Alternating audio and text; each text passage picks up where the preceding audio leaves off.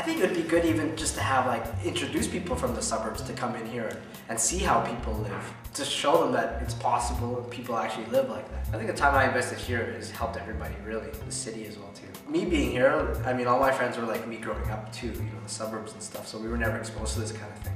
So I brought some of that to downtown, you know what I mean? So I've actually been able to influence some of those people. Definitely, everyone can benefit. Art is at least a quarter of why a city is around. New York is huge, Toronto is huge, right?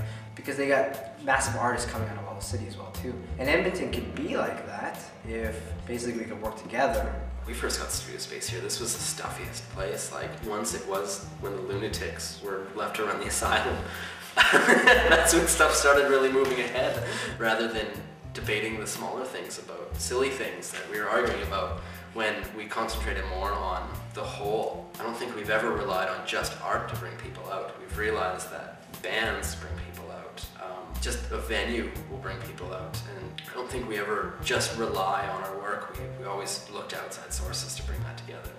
Yeah, I think the gallery is something that we feel better keeping up, because it's a constant that we can do where people might not be able to get shows on their own. For people who do show a lot, we also do that, So I think it's pretty good that way.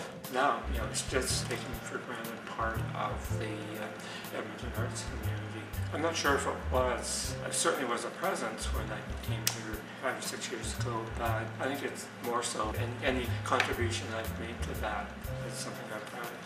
It's been a real peace of mind to be able to know that I had this as a refuge, and I could just come and resume my practice almost at any time. The connection that it's allowed me to keep with the downtown area, it's given a continuity to my life and my work, which I'm grateful for, knowing that it's at least, as long as the lease is there, a part of my life and my work I can count on. So in that kind of investment, it's almost like maintenance investment.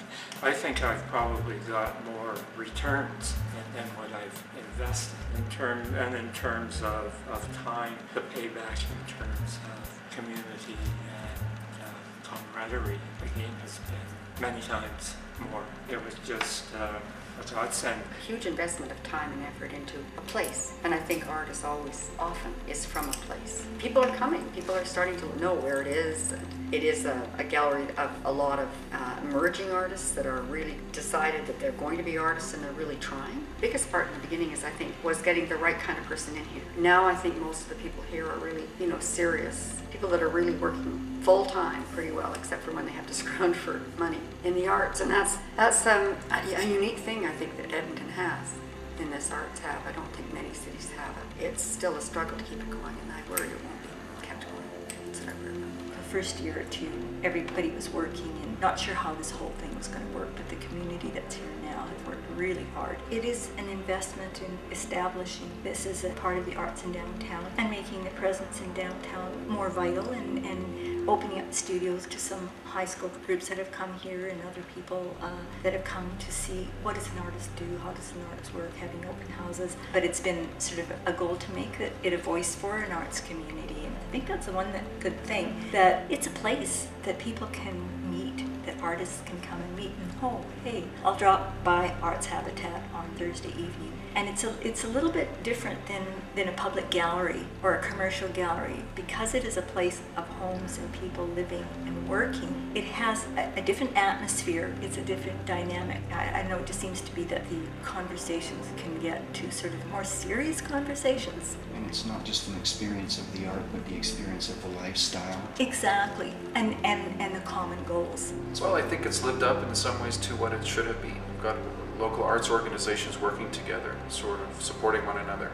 This place is proof of that. It's always amazing to me how many people come through here when we open up a gallery show, and how many young people there are. We've become a hub that you can pick up a conversation with somebody that you hadn't seen for a year and see the evolution of their work. I think it's living up to that potential of what an arts district should do.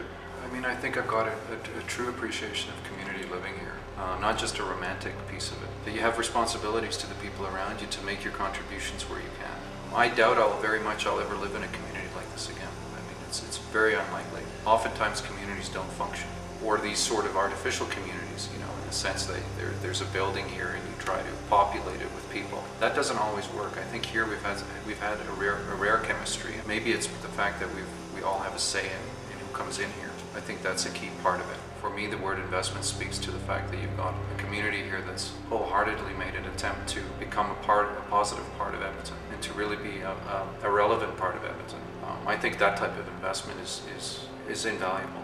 I think why I have a bittersweet connotation to that word is I don't know if that word if investment is being reciprocated by the city, for example. And in that way, I think it's bittersweet, because a lot of people here have poured their hearts and soul into this place and into the work that we've done. The evidence is on these walls. I mean, there's not that many places that will have convert their hallways into gallery space, go through the headache of having a gallery open every week, which it sounds romantic on the surface, but it's a lot of work. Somebody's got to man the shop. I mean, that's a bloody well big investment.